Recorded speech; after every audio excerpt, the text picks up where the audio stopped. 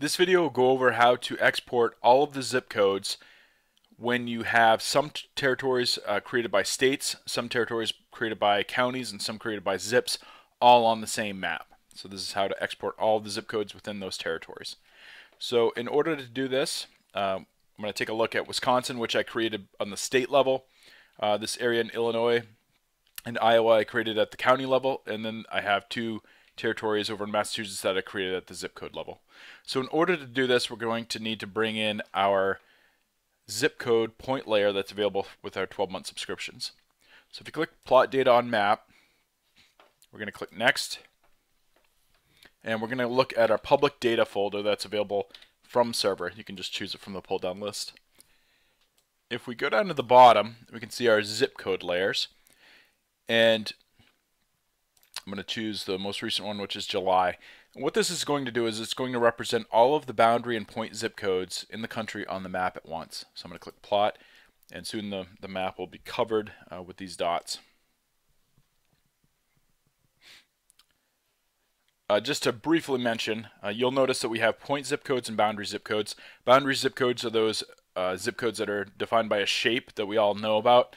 Point zip codes are buildings that are typically within boundary zip codes.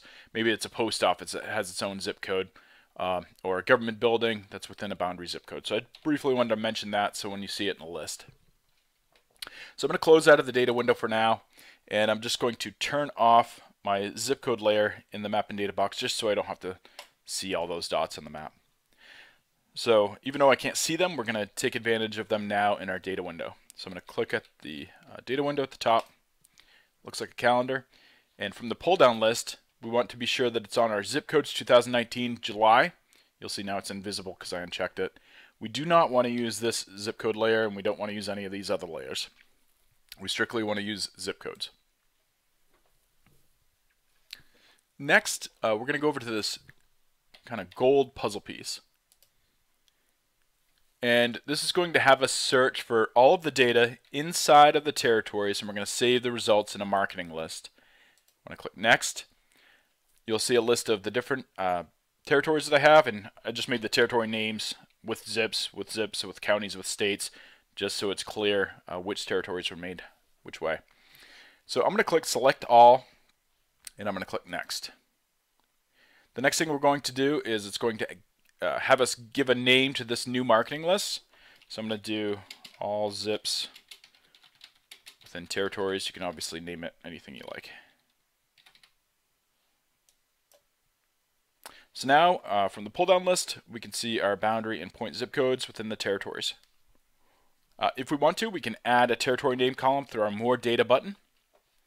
When we click on it, we can just choose territory, bring it over, and if we do the top arrow, then that'll bring it to the top.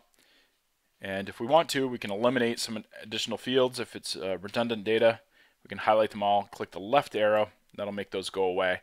And once we click set data columns, we're left with our zip codes, our territory name column now, whether it's a boundary or point zip code. And if I scroll through my list, I can see I have my Massachusetts South made with zips, Massachusetts North. If I keep going, I can see territory 2 made with states, and then I can see territory 1 made with counties. So that's all there. And now to export, I just click this button on the end, and now I can export. Just click next, and I can choose to save my file. If you have any questions, please let us know. Otherwise, thanks and have a great day.